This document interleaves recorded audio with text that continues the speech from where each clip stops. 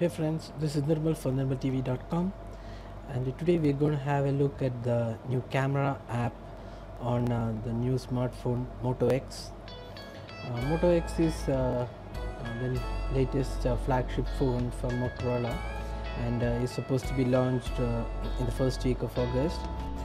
But the camera app is already leaked from the phone.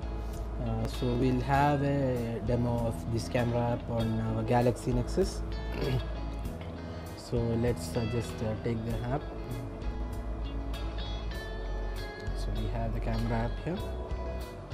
So now when you open the app, you can see a demo kind of thing, where you see tap anywhere to take a photo, hold for multiple shots. Okay, next, drag up and down to zoom. Okay. Swipe each side up for settings and gallery. From the left side you have the settings, from the right side you have the gallery. So here you have the settings for the camera app, the gallery,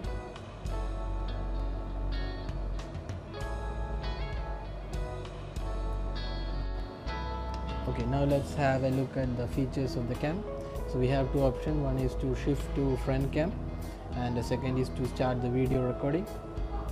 Now you have the settings, swipe the settings from left side.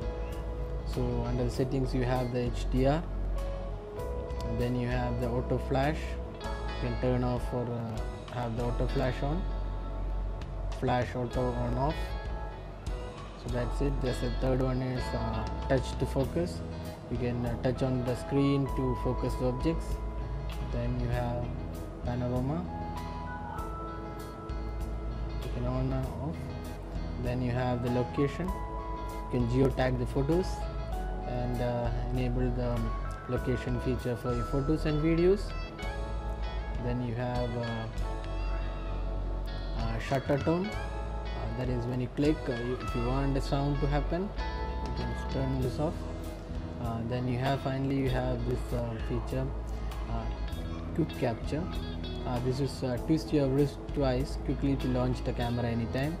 So as you can see from the demo, you need to just twist your wrist twice to just switch on the camera or to launch the camera. You can turn off or turn it on. Okay, that's all in the features. So now let's take a quick capture. We'll have this okay, so now we'll take quick capture. So it's focusing, so it's with flash. Now let's so you can another thing is that you can zoom it here. You can zoom from the viewfinder. You can see, you can touch and zoom.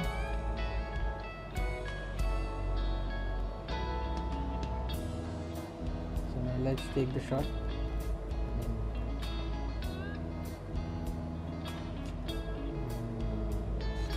Capture.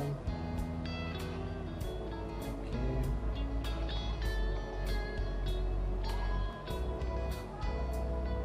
This is the capture we took.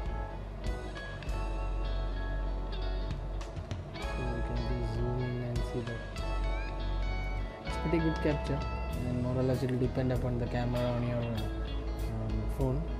So overall there isn't much features available, but still it's a decent camera app. Now it all depends upon how good it performs on the Moto X smartphone. So we'll have a detailed review later. So that's all guys, thanks for watching.